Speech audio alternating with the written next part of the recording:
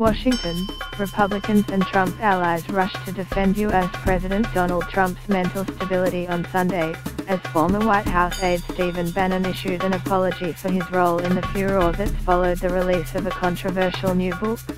Bannon provided a statement to the political website Axios expressing regret for comments attributed to him in Fire and Fury, Inside the Trump White House, a scathing tell-all by Michael Wolff that paints Trump as unprepared for the presidency and portrays his aides as concerned about his mental stability.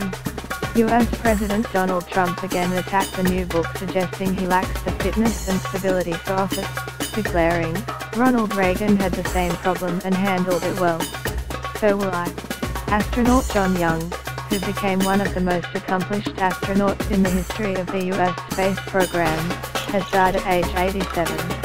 Some businesses are holding off on installing the fix for a massive security bug in microchips exposing nearly every computer and smartphone to hacking, fearing the solution is worse than the problem.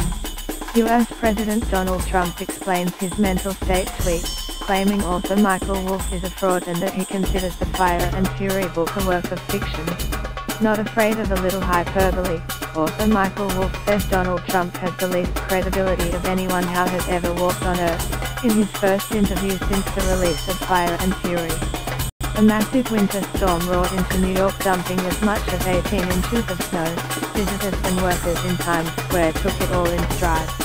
A South African citizen has been killed and more than a dozen people have been injured after a hot air balloon crashed near the Egyptian city of Luxor.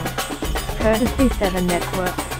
U.S. President Donald Trump again attacked the new book, suggesting he lacks the fitness and stability for office, declaring, "Ronald Reagan had the same problem and handled it well. So will I. My support is also unwavering for the president and his agenda," Bannon said in the statement. Among other statements in the book, Bannon